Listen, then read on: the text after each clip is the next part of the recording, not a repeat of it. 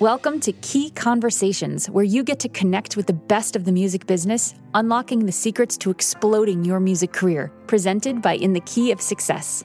I'm your host, Cheryl B. Engelhardt. The conversations you're about to hear are between our special guest and participants of my MX4 course, the Marketing and Branding, Money-Making, Mentorship Mastermind for Musicians. They are singers, songwriters, composers, producers, and artists just like you, asking their burning questions of our experts while transforming their careers over 6 weeks. If you think this could be you, check out mx4course.com to schedule a free half-hour coaching call with me to see if we'd be a good fit. So, let's get started.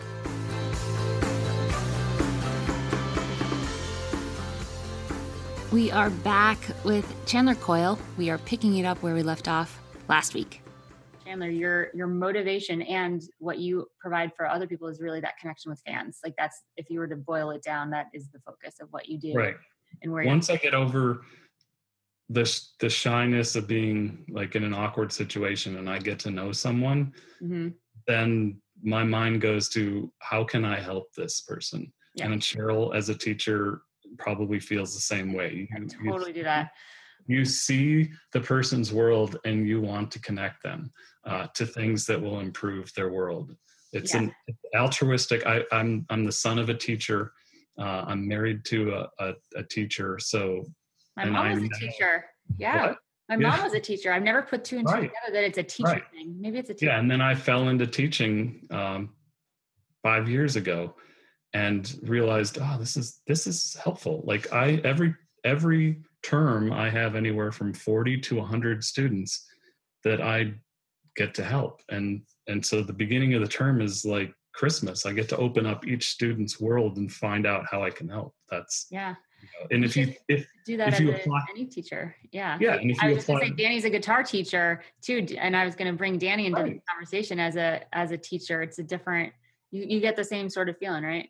Well, and Danny gets to interact. I mean, the thing is, on a day-to-day basis, if you interact with people and you don't find out how they're connected, we're all a network. The 6 degrees of separation is amazing. The Kevin Bacon, game. It's interesting how even Cheryl and I were talking last week, and she connected some dots between Rachel and some people that they know in common, and it's like this world is really connected. And sometimes it comes back and it's like, you get a job because someone says, "Oh, you're considering Danny for this? I know Danny. He's awesome." That's what happens when you just get to know, expand your network. I know connections are a big thing for this course, making connections. And sometimes it's just being helpful and you get remembered as that helpful person. The next time they think of you, it's a connection that helped you. Yeah. As long as you're not remembered as that total asshole jerk. Like you walk away from an interaction and people are like, "Oh, that guy." As long as it's not that, then you're good. Let's keep going here. Sure. Gary, again, awesome conversation starter question. That's really great. Danny, do you have a last question for Chandler?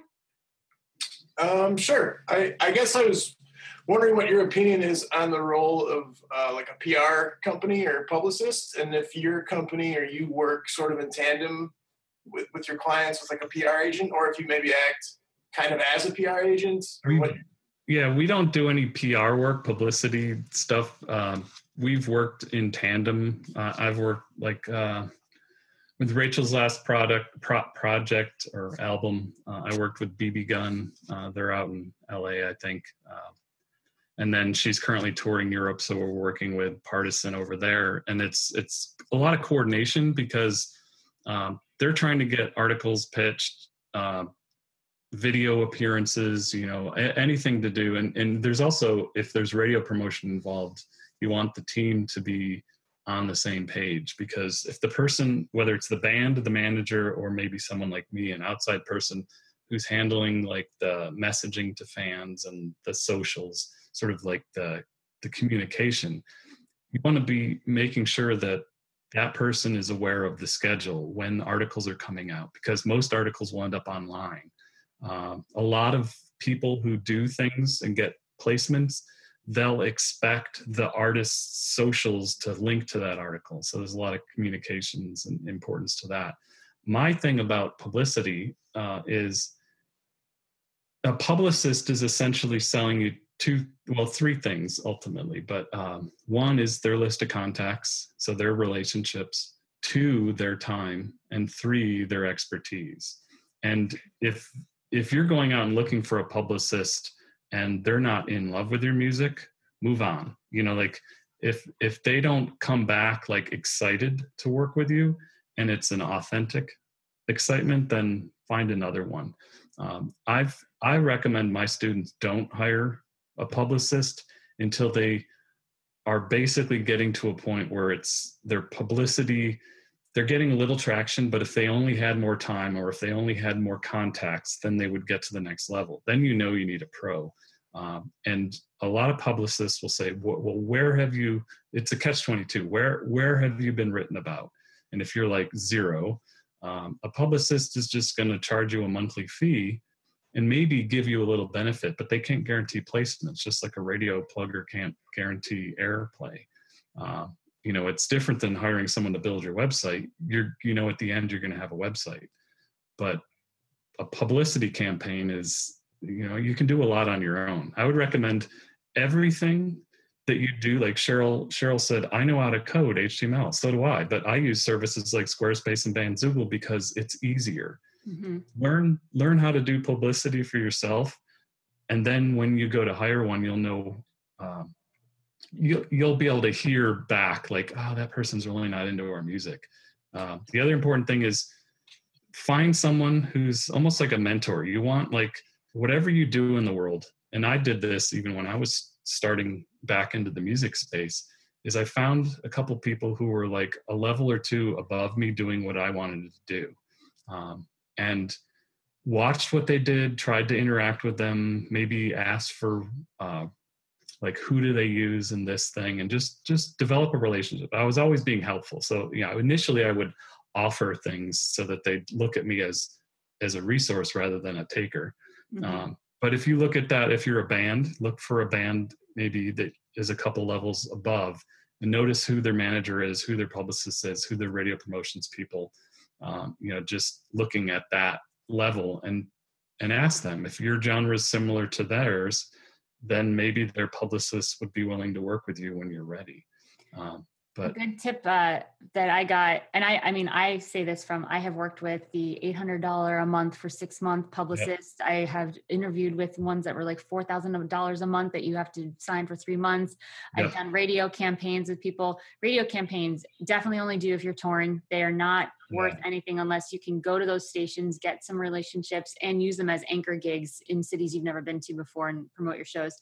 But that all being said, if wherever you are located, there's a local cable station, TV station that has little local segments. It is so easy to call and say, hi, I'm a local artist. I'm starting to tour nationally. I would love to come on and play a song. I've done that so many times. It's really easy. And then when you finally do want a publicist, you can say, yeah, I've been on the local ABC. I've been on local NBC. And you just say local and then this huge network, and then they see that you're working, and you're not just going to slide by. And it's also really easy to submit your music to get reviews. If you need a couple reviews to get going, ask your fans to write up some reviews. I'm sure there's some bloggers on your fan list, and there are ways to sort of build your, it's the chicken or the egg conversation. We need publicity to get publicity. You can create that first round of publicity just by doing a little bit of research and outreach. Again, that's something we are going to tackle next week. Right. But yeah, I think I am totally in line with what Chandler said, is you don't need to pay for that, especially because there's no guarantees with PR. And PR, public relations, really is about managing your relationship with the public. Right. That's what it technically means. Like Justin Bieber has a PR agent who manages when he gets drunk and looks like an idiot, and they have to do PR work. So when we talk about PR as musicians, it's actually a little off what it technically is. We're talking about marketing. That's what right? So it's a PR person it's a different. I'm not saying anything against PR. I've known a bunch of great people, and I've definitely gotten some good buzz, right? They're the buzz creators for you. But it is an investment. And sometimes it's like, all right, where do I want to put that $2,000? Is it going to be worth it? Or should I go do MX4? Hint, you should do MX4. And it's not $2,000. But yeah, it's a tricky conversation. One of the like foot in the door, maybe, thinking outside the box, outside the, typical box, is find something that's unique about you. It doesn't mean a unique story, unique talent. What happened with Rachel last year, one of the best features or two best features were in outlets that wouldn't normally, it wasn't Rolling Stone, it wasn't Pitchfork, she got written up on Digital Trends, and then also on, which is a big tech blog, and then also in like Electronic Musician, which the angle was that she recorded a lot of her recent album in her home, and in the Woodstock area, she set up a recording studio in her home. So electronic and a lot of the soundscapes on her album were interesting, and a lot of programming for the woman who's known as sort of the singer-songwriter that was unique. And she recorded like rain with her iPhone, and that's in one of the songs, and like somebody playing on an ironing board and metal chairs and stuff. So these magazines interviewed her, or these publications interviewed her, and they did the most in-depth articles I saw of that album. And it was her thinking, she told her publicist, find outlets that are outside the norm, because what happens is those people are really interested in talking with artists about that stuff. Yeah, it's true. It's totally true. One of the 3 publicity companies I hired was not a music agent. It was a friend and she worked in luxury brands.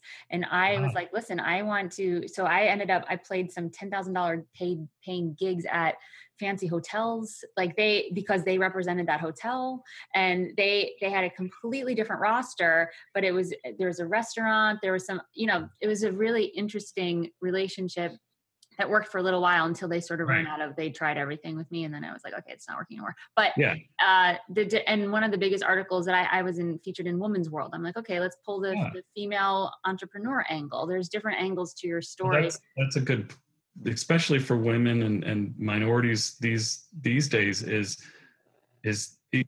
definitely still a disadvantage in this world. It's unfortunate, but use that to your advantage, because there are publications and outlets and they're just more open. Even like at South by Southwest, you can't have 4 white guys on a panel anymore. They just won't allow it. You gotta, you gotta have the somebody to diversify the panel. Well, there's publications that are out there looking for that. Someone like Cheryl, someone like Rachel, Rachel plays up her self-management thing to get some interest in some outlets, because, a female artist who's self-managed, I want to talk to her. I want to mention something that is that's underutilized in the world of music as a promotional tool, a fan engagement tool, and also a publicity tool, is artists or musicians, composers or whatever, doing podcasts, and then interviewing people that you want to make connections to. Like if I didn't know Cheryl and she reached out to me, it would have been an instant yes, because I want to make a connection with Cheryl. I want to promote my work, and I love just conversations like this. So it's an opportunity. Like I know Matt Wirtz, he's someone who does a podcast. There's a couple other musicians who do podcasts, but there's not a lot of people doing podcasts who are musicians. Like just open source your work, like your efforts. Like what are you doing this week? But it gives you license to ring up someone that you've been trying to meet and say to them or their publicist, I want to interview you for my podcast. They might push back and say, who have you interviewed and how big's your audience? But I've seen Seth Godin show up on tiny podcasts because someone asked, and he just does those. So you never know. You might know. And it takes something to produce a podcast and host it. And so if you wanted to sort of start off and see if that was something you want to do, you could also do it for a blog. I want to interview you for a blog and transcribe. Right. So Danny, is this quick? I just wanted to follow up with that I did a blog on my website, and I was able to interview some people that I would have had no business talking to just by saying, hey, I run a blog, you mind doing an interview? That's what it works. I just want to confirm the validity of that for sure. Yeah. Nice. Awesome. All right, let's get to Paul's last question and see if we can make this laser. But if you've got another one, do you have another question? No. Yeah, I can make it brief. You actually touched on home recording a few minutes ago, and that's what I wanted to ask you about, because I'm very I don't know if picky is the right word, or anxious about what I put online. We're getting ready to record towards the end of the year, like in a real studio, but some of the other people in the band want to do some home recording, like a demo quality stuff, and kind of put that out like on the website or on social media. And my concern is that somebody important is going to see it or hear it, and then they're going to be like, oh, these guys are, this is amateur stuff. They're just using Pro Tools from home, and maybe not knowing that this is just kind of a strategy to get the fans involved and see what they like. No, I always opt with the if you're happy, don't worry about the cigar chomping label dude or somebody like that. That's an old worry that it's probably, you will gain more from being thinking of the fans and just putting stuff out there. These days, if you don't have something new out there, people are checking out Justin Bieber's new track. It's not saying you need to put out something that isn't worthy. If it's art that you want to share, put it out there. Now if you're getting to a level where you're going to be working with a publicist and all that, they might want to have a say of don't let that stuff out in the world or it won't get written about. But if you're trying to get traction and build a fan base and attract attention, put the art that, get it to a point. Don't be a perfectionist, but get it to a point where it sounds good. Rachel had a really successful noise trade campaign about 5 years ago when we were trying to build up her mailing list. She worked with her engineer over a course of a week to re-record some songs and get them to so it wasn't crappy demo quality. We put it up on Noise Trade, and she got over 20,000 email download, 20,000 emails from people downloading that, because her fan base was hungry for unreleased stuff. And if it's not out there, people can't interact with your music.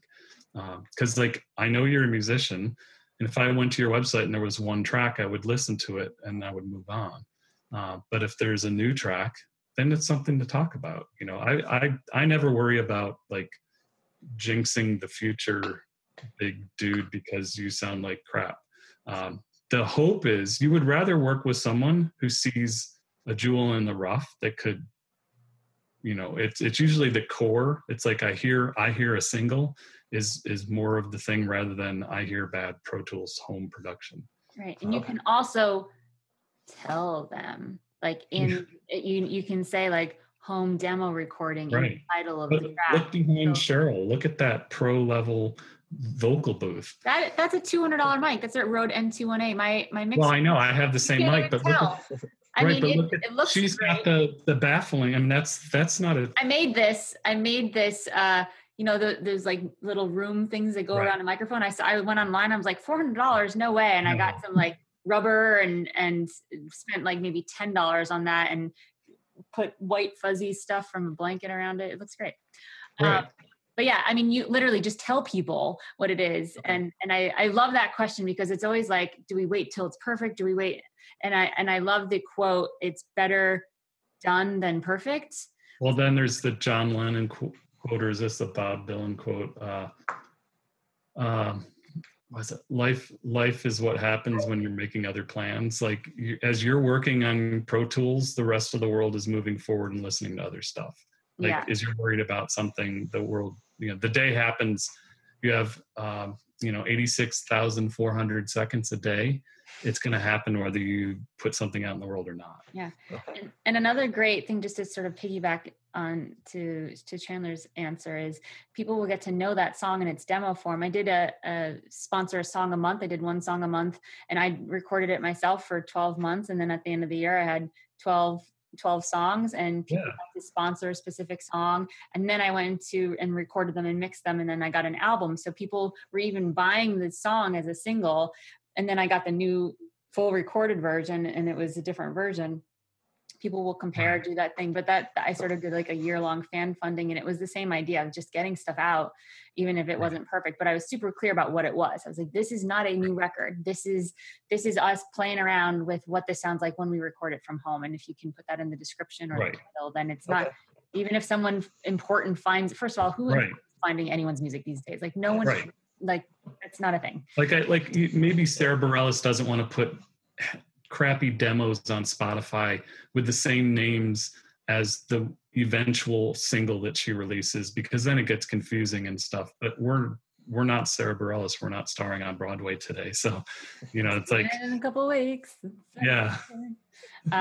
Yeah. Great questions. So Chandler, is there anything that like we haven't touched on that you really need to tell musicians that are listening? I feel like this was a very broad, awesome conversation. You guys brought great questions, but is there anything missing that you want to put in before we call it for the day? Yeah, I would, probably like the things that I see right away, the people are doing is making sure that every profile or service that your music is available on, that you've maximized the utility of that service. Some example is if your music is on Shazam, if it's Shazamable, then make sure that you verify your artist profile and get access to that. If your music is on Spotify, make sure that you get access to their fan insights and that you create a featured track and you get verified when you get 250 followers. Pandora's artist marketing platform. If your music isn't on Pandora, try to submit it. Indie artists can submit. They don't take everything, but try to get it on there. Bands in Town and Songkick. If you're playing live, your tour date should be in both services, and Bands in Town allows people to track you. Encourage people to track you. Like on Rachel's tour page, we have the Bands in Town track button, and she has 67,000 people tracking her.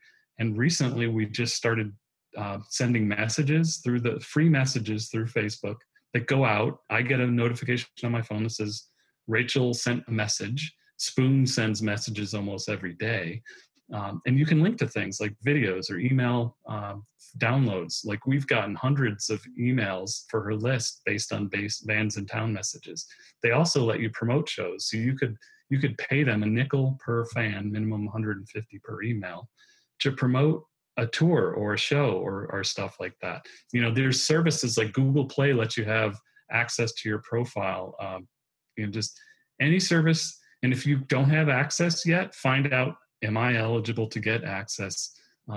Whether you're creating music and not touring, but you're putting music up on Spotify, all of that applies. The tour stuff obviously only applies to live shows, but you can create profiles. And my goal, Rachel and I are like, what can we get? What don't we have to pay for? And then what do we have to pay for, and what would be worth paying for? And one of the things that was worth paying for was the Bands in Town to promote a tour in Europe. We're sending out an email today to like 3,000 people who track her, and we're paying $0.05 per person to send that out. And the cool thing is they actually, when the first time you do it, you can get a $50 code, so it ends up being cheaper. But Songkick sends tour dates to Spotify, SoundCloud, Hype Machine, Deezer, Bandcamp, and beyond. So a lot of these things, people think they worry about Twitter and Facebook and YouTube, but they don't think that think of the other services that you can go into. The other thing that I want to end this down to a really simple thing, and it goes along with the always be collecting, is email. Always be thinking, how can I get someone's email, whether it's a connection or a contact, like ask them can I email you to follow up or whatever, and I'll give you guys my email after the fact. But so is with fans at a show, I've seen bands put text whatever to join our mailing list and get a free download. I've heard bands mention it on stage, not Bon Jovi level, but I've been places where the band members are walking around with clipboards. Every email is a person, and it's an opportunity to convert that person from a casual fan into a super fan. But if you don't have them on your mailing list, there's no way you can engage with them when they're not hanging out at your show. So Awesome. It's all those links, by the way, that Chandler just went through, those will be on if you go to inthekeyofsuccess.com/podcast, it'll be in the show notes. So if you're like trying to go back and take notes, we'll list literally all of those links that you just spewed out, which is awesome. You can check too, if you're distributing your music through CD Baby or TuneCore or whoever, you can log in and see where your music is opted in. Because sometimes if you just select opt me into all, that's awesome. But it's hard. You don't get notifications about it, I don't think. So right. Yeah. You have to go check. Definitely. Like you bring up a good point. TuneCore, CD Baby, DistroKid offer value-added services, a lot of them free, to help you promote your music, especially CD Baby. They're really good at figuring out things, testing it on themselves, and then putting it in their product. Yep. So make sure you take advantage of what's available. Yeah, good stuff.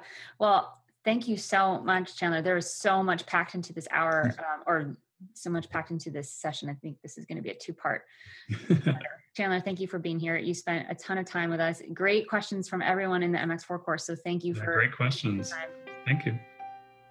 For those of you interested in getting your music placed in different types of media, we are going to speak to Erin Dillon next week.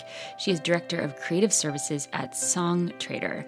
So this is going to be a great interview you do not want to miss. Please don't forget to rate and comment on iTunes and Stitcher Radio if you like this podcast. It's the best way to keep it going, get more subscribers, and continue to share this awesome information with the indie music community.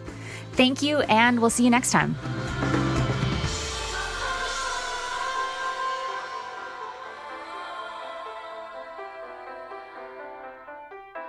All of the music on this podcast was provided by yours truly.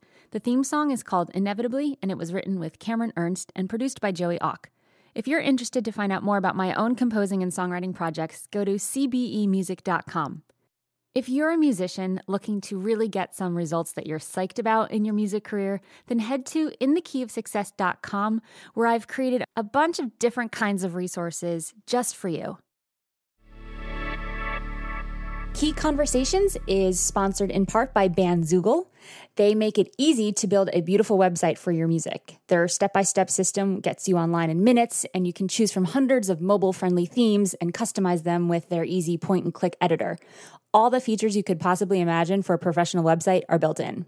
So because you are a Key Conversations podcast listener, you get a special 3-month free trial just for you. Go to www.inthekeyofsuccess.com/resources and click on the Bandzoogle logo to access your free extended trial.